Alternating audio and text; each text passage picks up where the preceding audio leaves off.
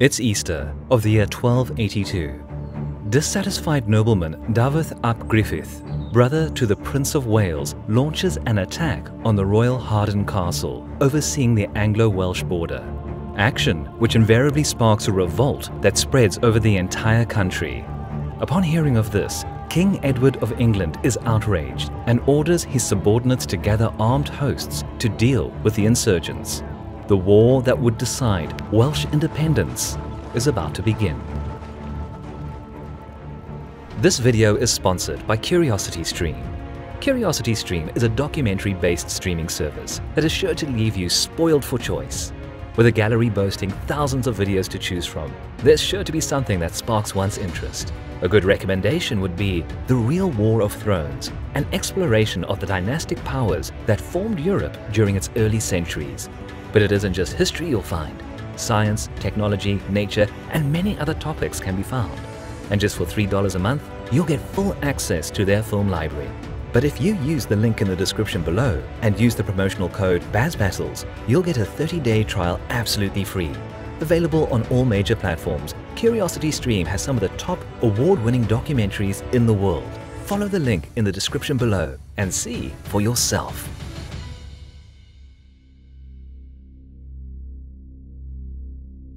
It's early summer of the year 1265. A good chunk of medieval Wales is under the control of Llewellyn ap Griffith, grandson of the famous Llewellyn the Great and the self-styled Prince of Wales. Though having a somewhat challenging start, being the second of 4 ever-quarreling sons, he managed to emerge as the sole ruler of the Principality of Gwynedd. This was a solid achievement, but Llewellyn's ambitions went well beyond that. He was well aware of the ongoing problems the English crown faced with unruly barons, and having essentially free reign in Wales, Llewellyn extended his authority over neighbouring Welsh states, eventually claiming the title of Prince of Wales.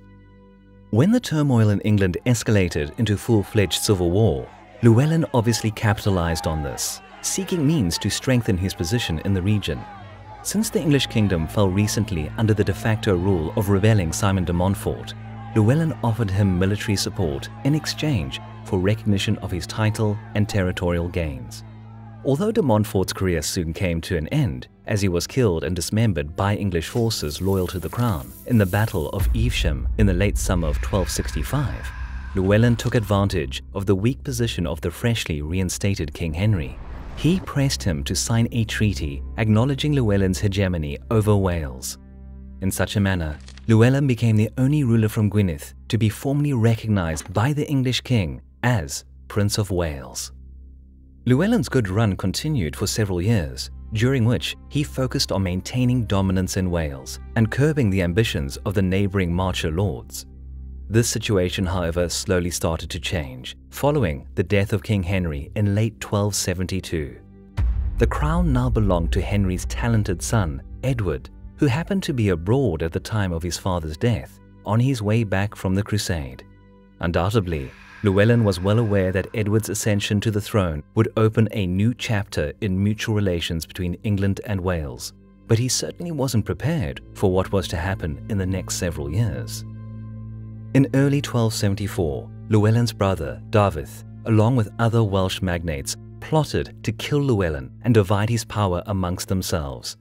Yet the assassination attempt failed, as the would-be killers got stuck in a snowstorm and didn't reach their target in time.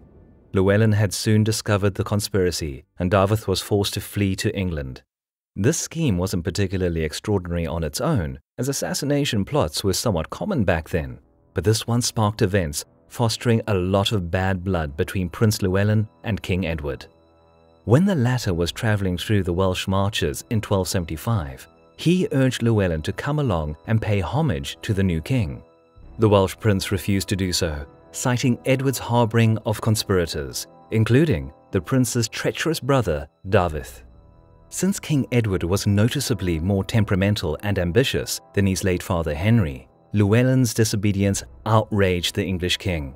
What's more, the Welsh prince made attempts to marry into the de Montfort family by wedding a daughter of the traitor Simon de Montfort, an act which was regarded as a direct affront to the King of England. Friction between the two rulers continued well into 1276, and in November of that year, Llewellyn was declared a rebel and enemy of the crown. War was imminent. With preparations complete, in July of 1277, some 15,000 men, led by King Edward himself, invaded Wales. One might think that Llewellyn's audacious, bordering on reckless, behavior towards the English king had some backing in terms of military potential. But the truth was that by the time of Edward's invasion, the Welsh prince enjoyed little support from his fellow countrymen, especially outside of Gwynedd, and was simply unable to muster a host strong enough to defy the invaders. In fact, a solid part of the royal force consisted of troops provided by various Welsh chieftains discontented by Llewellyn's hegemony. Therefore, Edward's campaign was swift, as Llewellyn avoided any direct confrontation. By early November, royal troops enforced direct English control over almost the entirety of Wales. Although Llewellyn kept a grip over his power base of Gwynedd, the eastern part of his principality was ceded to the English crown, while the remaining portion of the land was granted by Edward to Llewellyn's brother, David. Thus, in the span of a few months, virtually all of Llewellyn's territorial acquisitions of the last 20 years fell into the hands of the English crown. Edward also ensured that Welsh autonomous rule would end upon Llewellyn's death, though he was allowed to keep his now merely nominal title of Prince of Wales. In order to tighten his grip over the conquered lands, Edward erected a tight-knit chain of castles encompassing Gwynedd and reorganized the conquered districts as shires and hundreds. A period of fragile peace followed as the Welsh tried to get used to this new reality. But as time passed, local nobility grew disillusioned by direct English rule, and voices of concern grew gradually louder and more numerous. In the spring of 1282, when discontent among Welsh chieftains was already widespread, Llewellyn's brother David, displeased by the rewards Edward granted to him, rose up in a rebellion, burning some of the English strongpoints in northern Wales. David's insurrection soon spilled out all over the country as the aggrieved Welsh chieftains followed the sentiment and rose up against English rule. Prince Llewellyn, though not involved in David's uprising at first, soon felt duty-bound to join in, taking the lead and trying to organize the rebels. Since the revolt was rather spontaneous, the Welsh were ill-prepared for the war against the occupiers. This time, the enraged King Edward was determined to quell the unruly Welsh once and for all, so he used 3 separate forces to conquer the region.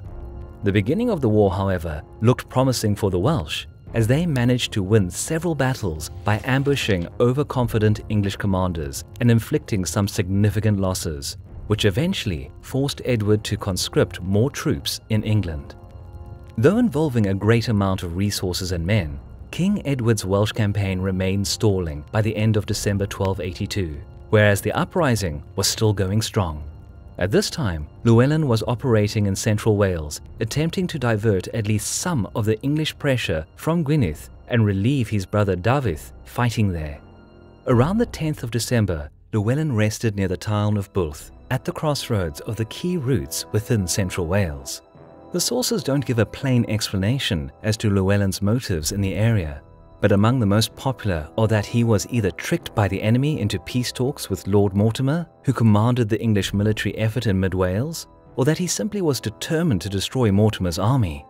In any case, by the morning of the 11th of December, Llewellyn's host was camping but a stone's throw away from Builth, guarding the bridge over the River Orewin. At his disposal were around 7,000 men, which, excluding Llewellyn's mounted house guard, consisted entirely of spear infantry. In comparison, Lord Mortimer, who soon approached from the south, led a slightly less numerous host of just more than 6,000 soldiers. His force composition, however, was comprised of a balanced mix between footmen, heavy cavalry, and archers.